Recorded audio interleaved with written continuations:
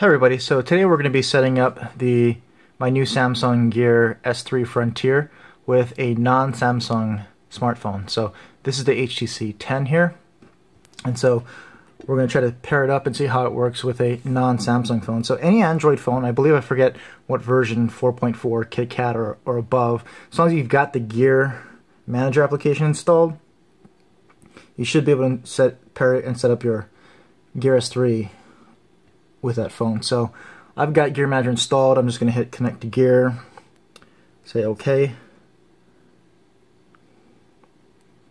OK. It's going to prompt me to install a Gear plugin. So this part wouldn't be necessary on a Samsung based phone, but since it's not, we have to I downloaded a few additional things here. So tap OK to install Samsung accessory service. OK, we're going to install another service or plugin. Hit install.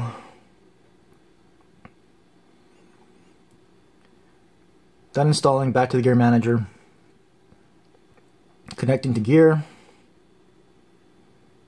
So we're going to do this in real time so you can kind of see how long this might take and what the steps look like. So now the Gear S3 is setting up. Agreeing to some terms and conditions.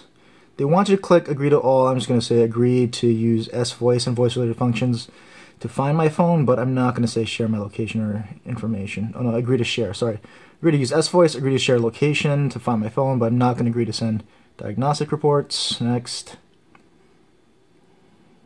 Sign into your Samsung account. Alright, let's see if I can do that. We'll do that off camera real quick. Okay, we're all signed in.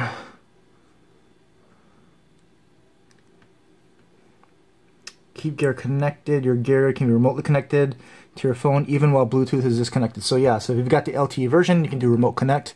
And so it'll connect over LTE. Okay. Ignore battery optimizations. Okay. We want to keep it connecting going. Turn on notification access. Turn on.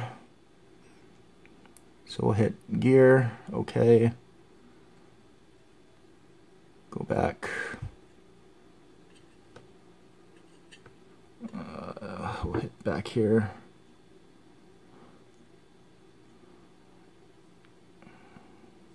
Get back into Gear Manager. And so here's where you can manage your notifications. And so by default, it's going to select some commonly used applications. It'll list all the apps on your phone. You can go through, deselect or select whatever you want. I'll just accept this for now. Hit next. And setup is complete. So just like that, we're all done. And here's the Gear. Here's one of the watch faces that it comes with. It's got that digital time and then a bunch of,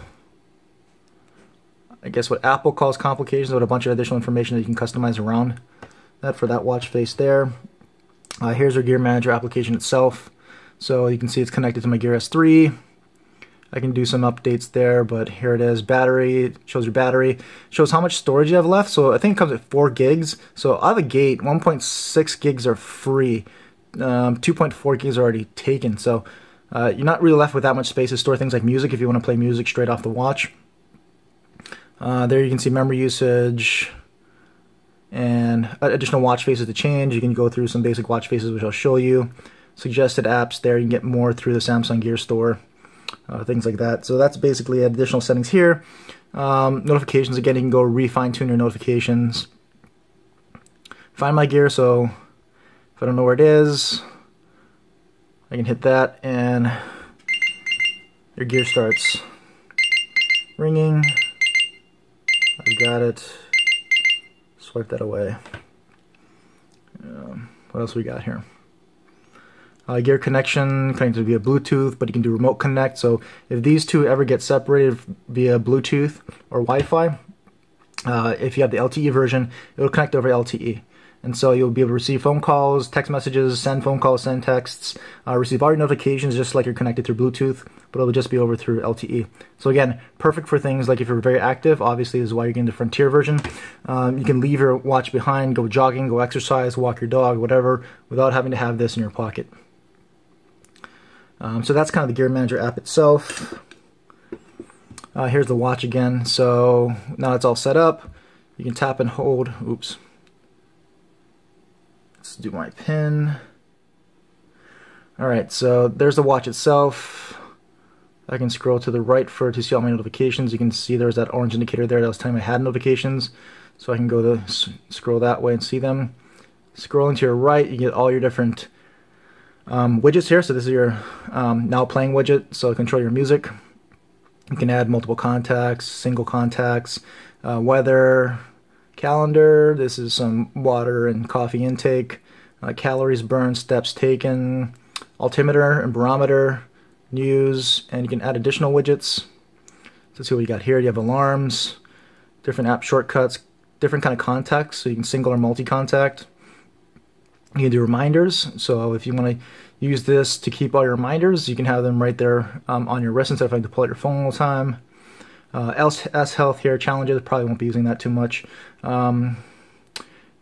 S Health exercise stats, floors climbed, heart rate, leaderboard, so they try to make it fun. So if you want to see your leaderboard, if you actually know other people that are doing that with S Health, you've got that. You've got your calendar, weather widget that we saw, world clock. So those are all the different kind of widgets that you can add to here. If you want to change your watch face, press and hold. You've got some, you can scroll through a bunch of the different types of watch faces. So why not, right? Let's go take a look at what some of these might look like. There's a whole bunch, and you can always get more through their store. But here's a pretty plain one. Really big digital clock there. This is for your steps, so you can see the clocking. It'll give you your steps, so it's more of an exercise focused type of a thing. Heartbeat, heart rate sensor. So there's that. You've got this watch face here. Steps climbed type of watch face. A lot of exercise focused type of watch faces. Look like a traditional watch face, shows you some exercise based information there. And any watch face where you're going to see a customized at the bottom, you can customize some of the things that you see on there. But here's another one. Has a bunch of different information in here about your health and exercising stats. Each of the quadrants there in the watch face. This is the one that we just saw with the digital clock. It says stylize here. So I can hit that, and I can change things like color. So if you've got different watch bands, this is great. You can accessorize your face color to your watch band color. I can swipe to say customizing each of the quadrants. So that's weather.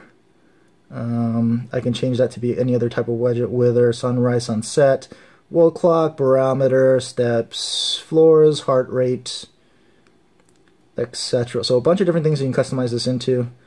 We'll leave it back on weather. I've got battery in this quadrant. I've got my steps and a world clock there. Sorry if it's not focusing very well, but there you go. Samsung Pay, no. So other watch faces here, digital clock as well, with a bunch of different information that can be customized. You've got a My Photo, so you can customize the background here with a wallpaper or a photo. Here's a chronograph. So this is actually the default watch face, I believe. So there's that. Looks very nice. Looks a lot like a normal watch. Here's another one, Frontier watch face. Right there. And what else we got? Blue Pop. So that's more of a white face. Minimal. So this is a very obviously minimal watch face. Looks very business-like. You can slap on some leather bands or metal bands and look very dressy. Active clock here. Urban Class. Another really dressy looking watch face. And that's it. And so yeah, and you can go back and get whatever other additional watch faces you want. For now, I think I'm going to just leave it back on this one here. I like this digital clock. It shows me a bunch of information. I like that. But again, yeah, and here's the digital. So this is the scroll wheel. Again, very simple, very easy, very tactile. But yeah, so that's kind of setting up, well, how long it's going to take you to set up the Gear S3 with a non-Samsung phone. Very simple, very straightforward, much like a normal Samsung smartwatch setup process. You just have to install a few additional apps and plugins But otherwise, very easy, very simple. Hopefully this video was helpful for you. If you have any additional questions about the watch, let me know, and I'll try to answer them. Maybe I'll do a video on it. But until next time, thanks for watching.